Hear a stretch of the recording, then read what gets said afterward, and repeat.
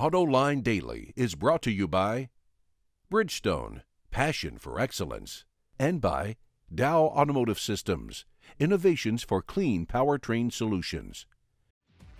This is Autoline Daily for April 4th, 2011. We'll be getting into the latest sales figures later in the show, but now, the news. And there was a big victory for Toyota in the first lawsuit it faced over unintended acceleration. The case involved a doctor from Long Island, New York, and his Toyota Scion. The doctor claimed it suddenly accelerated out of control and crashed into a tree. He blamed the floor mats, or defects in the electronic throttle control, as the cause of the accident. But the jury did not agree with the doctor and found that Toyota was not liable for any product defect. Here's my Autoline insight. This is an important victory for Toyota, but the company faces many more lawsuits on this issue, and it may not win them all. The Chinese keep getting into more and more market segments. Chery's going to unveil a limousine for its luxury brand at this year's Shanghai Auto Show. According to China Auto Web, it's a stretch version of the rich G6 called the Paramount.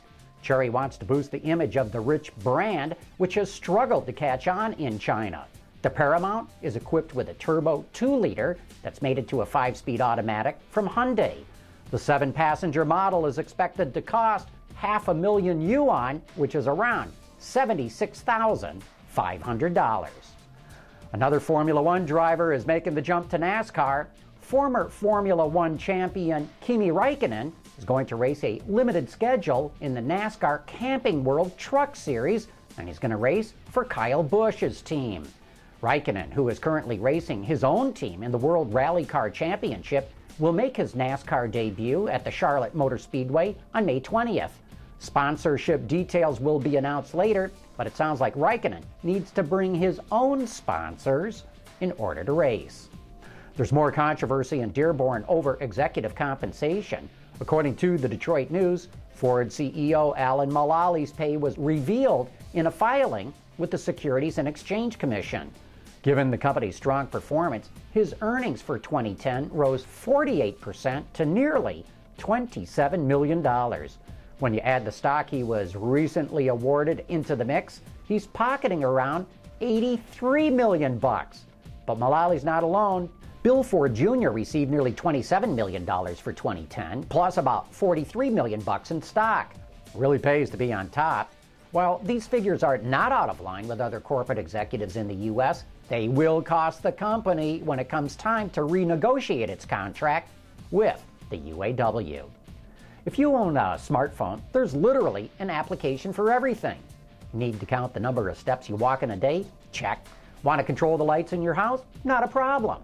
Adding to the list, a software development company called Bohemian Innovation is introducing an app for first responders. It's called Extraction Zone, and it lets firefighters and rescuers know where it's safe to cut with the jaws of life. Cables and batteries are packaged in different places on different vehicles, especially on hybrids and electric vehicles, so you never know for sure if you're going to crunch into a power supply or slice through some high voltage wires. Coming up next, a look at who's hot and who's not when it comes to new car sales in the American market, and there are more than a few surprises in the numbers. Reducing exhaust emissions, aerified diesel particulate filters, high filtration, low back pressure, small package size, excellent durability. DowAerify.com. The sales numbers for the U.S. market for March started coming in on Friday, but now we've got all of them to report, and it sure was a good month. More than 1.2 million vehicles were sold, a 12.4% increase over a year ago. That's on a daily selling rate basis, as reported by Wards. That put the annualized rate, or SAR, at 13 million units. And for the first time in a long time, cars outsold trucks for the month, with cars hitting almost 52% market share, a clear indication that higher gasoline prices are affecting what consumers buy. Almost every automaker sold more vehicles, with some notable exceptions. Sales fell at Lexus, Toyota, and Jaguar. Toyota had a pretty good month a year ago, but that doesn't fully explain why sales were down. The best performers were Kia, up nearly 40%, Mitsubishi up 34%, Hyundai up almost 27%, and Chrysler up 25%. Saab achieved a 500% increase, but that's compared to an abysmally low number a year ago, and it's not a sign that the Swedish brand is suddenly catching fire. The best-selling car in America was, surprise, surprise, the Nissan Altima. In fact, Nissan and Infiniti sold more vehicles than Chrysler, making Nissan the 5th largest automaker in America. Even so, Chrysler must be pleased to see that its redesigned lineup is selling strong.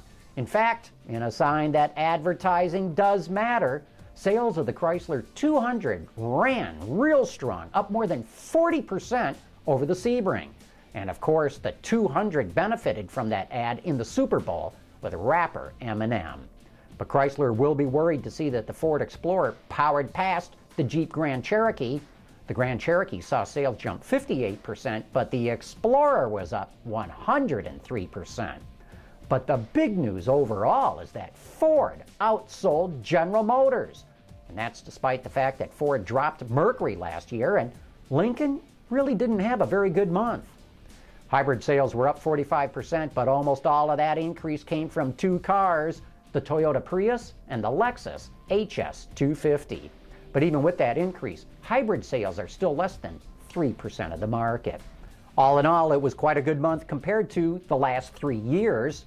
While the market shifted more towards cars than trucks, sales were up in almost every segment. So far, higher gasoline prices and the production shutdowns due to the Japanese earthquake have not hurt the market, but now we'll have to wait and see what happens this month. Hey, a new episode of Roundabout is out. This week, the ROAB crew welcomes John Volker from GreenCarReports.com and reveals what legislator is actually defending the right to drive drunk. Get it all at AutolineDetroit.tv. And that's today's report on the top news in the global auto industry. Thanks for watching. We'll see you tomorrow.